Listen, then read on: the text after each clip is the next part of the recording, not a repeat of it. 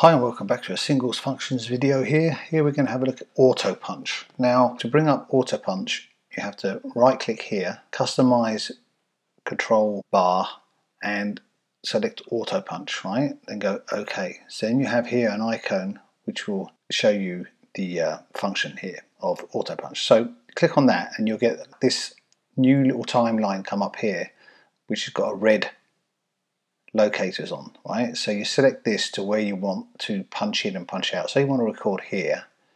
Let's just go to this track here and you want to record there. So go a little bit before and then hit R for record, and then it will punch in there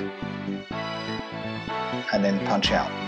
Okay, go stop and then that's done a take for you. Okay, so it's pretty straightforward and it's very useful for when you're playing live and you can just punch in, punch out, and you can program it. So there you have autopunch. I hope that is useful for you. If it is, like, subscribe, hit the notification bell, and I will see you soon. Ciao.